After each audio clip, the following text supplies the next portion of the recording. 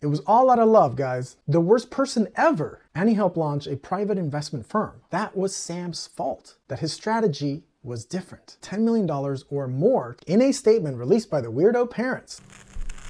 What's going on, guys? So Bloomberg today actually released an article supposedly about the lawyer, the mastermind behind our dear friend Sam Bankman-Fried's whole defense strategy, which obviously was a huge fail. And this whole thing is actually pretty curious because the mastermind behind the defense strategy basically says that Scam Sam himself ruined the defense strategy. He's saying that Sam went against his advice. So I'll go over the article from Bloomberg and some of this guy's background. He's apparently a longtime family friend where the friendship goes back decades. And apparently Joseph Bankman, Scam Sam's dad, was advocating for Stanford University to hire David Mills. So David Mills, along with being a family friend, is also a Stanford law professor. Currently sitting at 76 years old, David Mills started working at Stanford Law School after Joseph Bankman was pushing for him to be hired. Apparently David Mills made a name for himself back in the 80s as a white-collar defense lawyer gaining fame from securities fraud cases. Apparently even the Theranos scammer Elizabeth Holmes wanted to hire David Mills, which he says he turned down.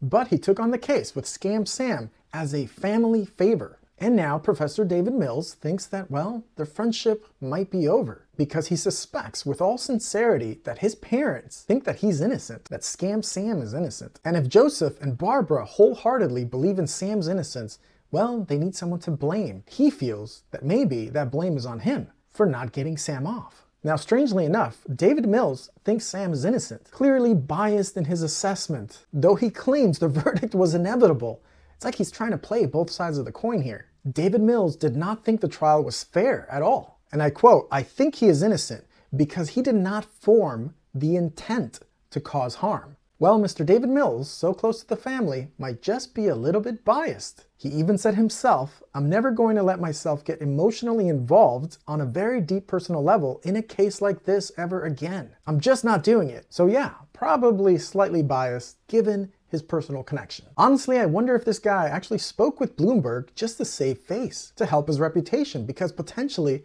it's been tarnished by Sam, by his association with Joe Bankman and Barbara Fried, where he told Bloomberg he only took this unwinnable case as a favor to the parents. To me, the whole thing seems odd, where David Mills said that Sam may be on the top of the list for the worst witness ever, the worst person ever that he had ever seen do a cross-examination, and blaming Sam for the whole thing because he says that Sam veered away from the lawyer's strategy, that he was advised on how to handle the tough questions coming from the prosecutors during cross-examination. And of course, during cross-examination, there were many memorable moments where Danielle Sassoon, the badass prosecutor, basically tortured and demolished Sam on the stand, with many characterizing the whole cross-examination as death by 1,000 cuts, as Danielle Sassoon showed many statements, videos, and even text messages made by Sam Bankman-Fried that essentially contradicted his whole testimony. And of course, this was all after the jury had heard from Nishad Singh,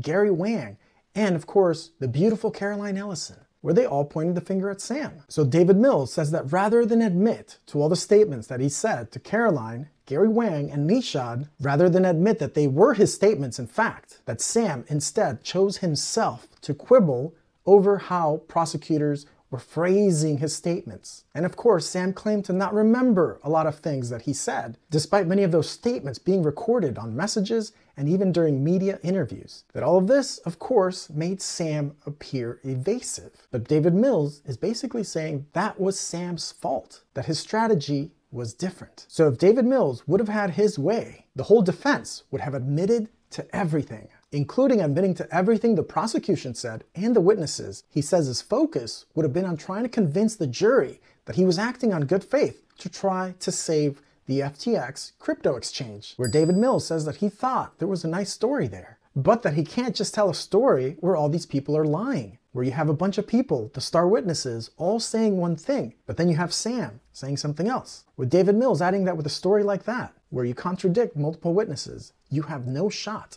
Zero. He added that he thought it was impossible to win a case where 3 or 4 founders were all saying that you did it, that even if they're all lying through their teeth, it's really, really hard to win a case like that. And apparently Mr. Mills had enough of Sam. He wasn't there at all when the jury gave their guilty verdict. And apparently Mr. Mills had a really hard time finding help to defend Sam, that he was turned down by several law firms up until Mark Cohen and Christian Everdell. Now this guy helped defend Madame Epstein, so if you're willing to defend Madame Epstein after all she did, then obviously you don't care who your client is as long as you're getting paid big bucks. But supposedly David Mills didn't charge the family anything. When approaching law firms, he supposedly told them that he's representing the most hated man, but not Orange Man, and that most people guessed correctly that it was Sam Bankman-Fried. Now this guy's pretty wealthy, so when he was called by Joseph Bankman to help the family, he flew his private plane directly to the Bahamas to help out the family. He claims it is all out of friendship, unadulterated friendship, adding, well, maybe not totally true, 88% friendship and 12% criminal law, because he loves criminal law, which is what he teaches at Stanford University. And he claims that neither he nor his investment group, Fortress, ever put money in FTX. So it was all out of love and friendship. That's nice. So how did David Mills come to represent Sam? Well, apparently Joseph Bankman, when the bank run was happening in November of 2022, Joseph Bankman called David Mills, but not about legal advice. He was actually looking for names, a list of people who could potentially invest in FTX, saying that Joseph Bankman, knowing David Mills' connections to Silicon Valley, Wall Street, and because of the bank run on FTX crypto exchange, he was looking for financial backers, investors, to try to salvage FTX. So it wasn't just Sam looking for investors to help out. It was also Joseph Bankman. It's pretty interesting. But David Mills never specifies if he actually found any financial backers for FTX. Now I gotta say that Professor Mills actually seems like a really nice guy. He gives off this kind of cool grandpa or cool uncle kind of vibe. He's pictured with a hat that has a number 3419 on it. That's the number of people that he's helped to get out of prison. Part of his philanthropic efforts to help people who can't afford a good lawyer. Even inviting a guy he helped get out of jail to his own wedding, where that fellow went on to graduate college and open up his own chain restaurant, where he caters and feeds the class where Professor Mills teaches at Stanford. All part of his legal and philanthropic efforts, and he's been doing this for a really long time. For example, he was a major driver and a financial backer to reform a controversial law in California called the Three Strikes Law. And there's no denying that the US legal system needs a lot of reform. It's obviously multi-tiered. One guy can go to jail for 30 years for smoking a joint, and others can set buildings on fire, throw essentially grenades at cop cars, and get away with it. Professor David Mills is also managing director at Fortress Investment Group, and he helped launch a private investment firm. So he's doing pretty well. He's doing so well that he's donated $10 million or more to Stanford Law School. That is way more money than Joseph Bankman and Barbara Fried donated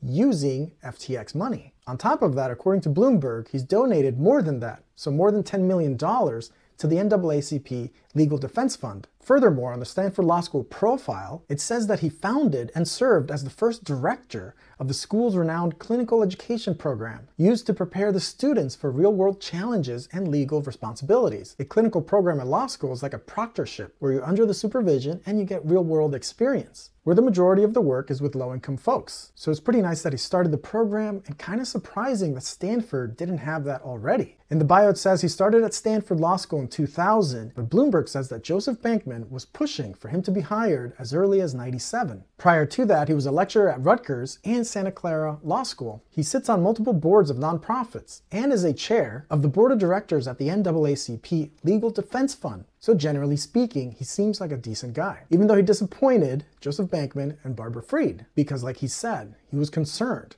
that when people believe in their child's innocence, like Bankman and Fried, that they need someone to blame. And he feels like he's that candidate, feeling responsible for Sam being in jail, basically saying that they blame him. In a statement released by the weirdo parents, they say, "We love David Mills.